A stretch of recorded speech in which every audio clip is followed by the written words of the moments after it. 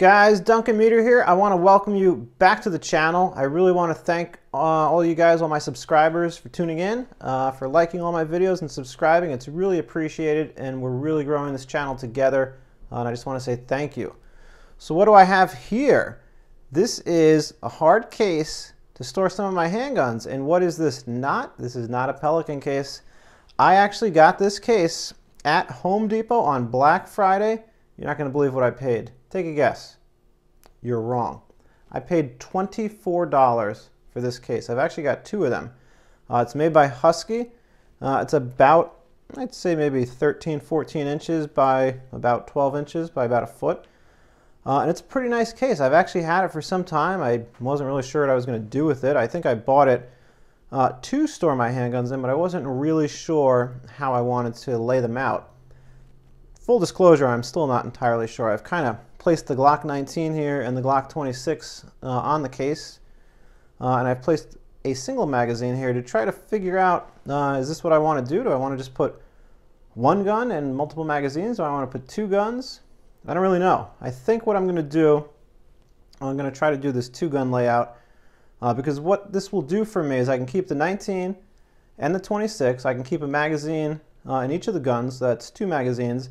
And then I was thinking I could just cut a little, spot out here. This case is pretty deep. This is probably like 4 or 5 inches. So I could actually just stack, maybe another 2 or 3 magazines on top of each other, all the way down. And that'll give me a decent amount of storage, because as I've explained in some of my other videos, the magazine for the Glock 19 fits right into the Glock 26. Yeah, it's going to stick out a little bit, but I don't really care. It's going to give me more rounds. And the purpose of this case, I have a range bag, which I really like. And if you guys haven't seen that review, it's on my channel. It's made by Orc Tactical. I absolutely recommend that range bag. It was about $60. I bought it on Amazon. I've had a lot of range bags through the years. That is hands down the best I've owned. But with that being said, that bag has its limitations as well. I can carry a couple of handguns in there, my ammo, hearing protection, eye protection, basic first aid kit. But at the end of the day, I might want to protect my firearms a little bit more and put them in their own padded case. So that is kind of where this comes into play. Now, I've never actually cut this stuff out before. I've seen a lot of other folks do it. So what I'm going to do, and I'm probably going to pause the video while I'm cutting it out, and then we'll come back and see how it turned out. But I've laid the firearms out where I think they should be, to try to get the most usage out of this, and keep a little bit of a space between them. I'm going to take a Sharpie here, and I'm going to kind of just trace out, the outline of the Glock 19, at least to the best of my ability. And then I'm going to do the same with the Glock 26, and then I'm going to try to cut it out, and let's see how this turns out. Again, I have not done this before. I am no expert at cutting these things out, but I don't think it can be that hard, or at least I sure hope it isn't.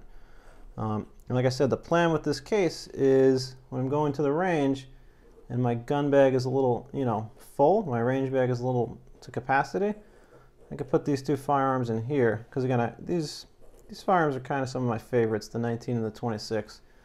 So I really want it to be a little protected. So I'm going to pause the video real fast. I've kind of traced this out. I'm going to trace the other one out, and then we're going to come right back and I'm going to try to cut it out. Maybe I'll try to cut some of it on camera so you guys can see how it turns out. All right, we'll be right back. Guys, so we're back. I'm not going to lie, this is actually way more difficult than I thought it would be. So I tried to trace it out with the Sharpie. That actually didn't work out very well. You really can't see the black Sharpie on the black here. I've seen some other guys do it. I'm not quite sure. Maybe they used a different color Sharpie. And the one thing I noticed, this foam actually, I was hoping it would have been, 2 layers. It's really thick, so when you cut the foam out, the gun actually sinks all the way to the bottom. So what I did was I cut it out. I used the Leatherman. I definitely recommend the Leatherman. This goes right through the foam. Really good to use. But what I did was I then took the Leatherman and I cut the foam in half, and I kind of built it back up. So now it's actually at a spot that I don't mind. Like I said, I've built it back up to half the thickness. So the 19 fits in here pretty snug. I like that with the magazine. So now I'm going to try to do the same with the 26. and then we're going to come right back, and then I'm going to cut out a slot for the magazine. Again, this box was only 24 bucks, so for what it is, I actually really do like it. You know, a Pelican case, those are great. Don't get me wrong, I own one, but you're going to pay 100 bucks. So for a box this size, I can pay $100, or I could pay $24. You know, and it may not be perfect, may not be a 10 out of 10, but this is certainly a 7 out of 10, which is great because this is not gold that I'm carrying. These are my handguns that I'm bringing to the range. So I'm going to pause. We're going to come right back. I'm going to cut this out, and then let's see how it looks.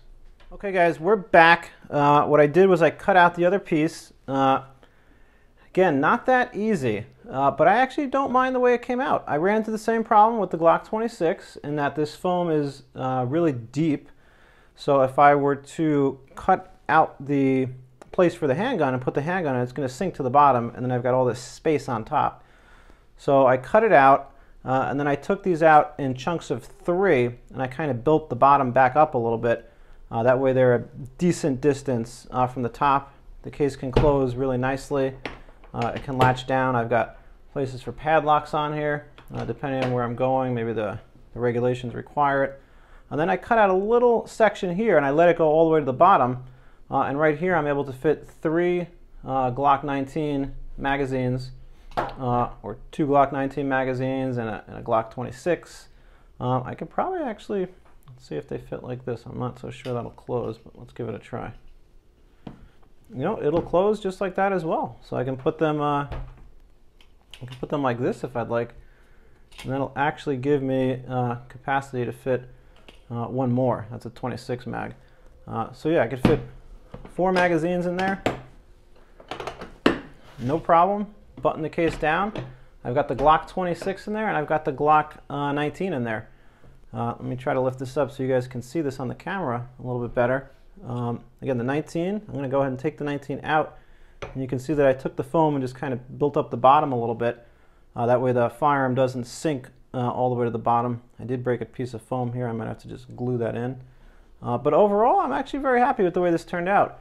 I would rather not spend $100 on a Pelican case. I'd rather spend 24 bucks on this and buy some extra magazines.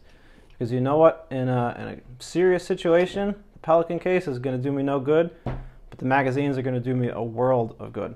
One thing I want to point out here, you know, with this case and probably with actually any case similar to this, my Glock 26, I have Talon grips on it. Don't worry, I know this was pointed at me. This is clearly empty. I checked it before the video, and just for you guys that are wondering, we're going to check it again. Clearly empty. 26 has Talon grips. I love these grips. I used to hate this firearm until I got these grips. And I'm going to do a review later on about the 26 specifically because I almost sold this. That's how much I disliked it.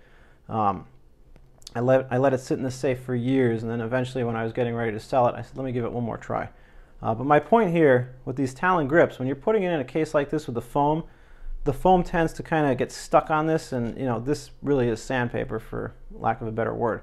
So just be mindful if you have Talon grips on your firearm that you know, it's going to be a little bit of a tighter fit, I guess, and you want to be careful with the foam.